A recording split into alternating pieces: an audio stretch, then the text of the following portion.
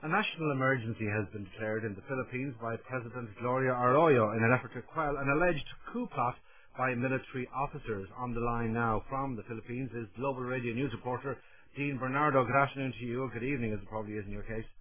Yes, good afternoon to you there in Dublin. Now, how serious is this apparent coup plot? I mean, is it for real?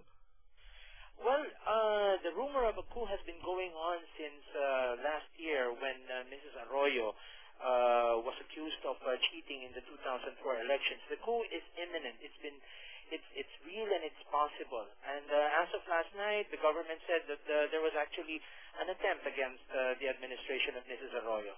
Now, this national emergency that has been declared, what are the practical effects of that? Well, basically, it's the government explains it as something like an emergency when there is a weather disaster occurring in the country right now. But its implications right now is that it invokes its authority to, as like evidence today, suppress any public gathering or rallies which is considered against the government. And other than that, the government is privileged to arrest people or conduct warrantless arrests. And what's actually been happening on the streets? I gather some people, several thousand, have defied the government ban. Yes, because coincidentally today and tomorrow is the celebration of the 20th anniversary of the People Power Revolution, which ousted Ferdinand Marcos in 1986. So when the government ordered a cancellation of all approved public rallies commemorating EDSA or the People Power, everybody still went onto the streets and continued with their rallies and their gathering. And the government made sure that it would impose its rule, and they dispersed a lot of rallyists. In one rally at EDSA, the main artery here in Metro Manila, about 70 people were arrested or were invited to go to the police station. But do you believe that there's any great threat to President Arroyo's position at the present time, or is she just being very cautious about the need to, as she sees it, nip any dissent in the bud? Well, one thing is so peculiar about yesterday. The government said this itself, said this in the morning when they did the press conference. There is this Brigadier General who leads the elite scout rangers of the Philippine Marines. He actually spoke to the Chief of Staff of the Armed Forces and said, "I'm just withdrawing my support of the Armed Forces and with Mrs. Arroyo."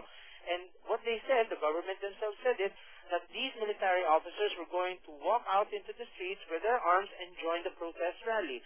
Now, how do we define a coup d'etat? Is it because they're walking out and breaking off the chain of command, or was there any actual troop movements or military movements, as in tanks or trucks that move into the city? So it's a little bit hazy as of now.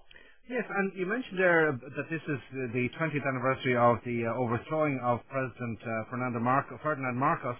I was surprised to read in today's British media that, in fact, although he's long dead, President Marcos still hasn't been buried. Well, the family of Mr. Marcos is persistent, been saying that the former president, who may have been ousted in 1986, remains as a war hero during the Second World War. And he is still, or he was an elected, duly elected president of the Republic in 1965 and in 1969.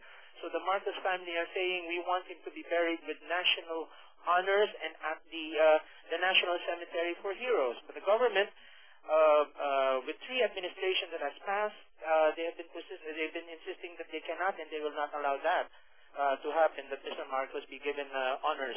But I'm looking here, Dean, at a picture of him. He's in a glass case, looking quite well for somebody who's long dead, and his wife, Imelda, is planting a kiss on the outside. He's refrigerated. Is that the position?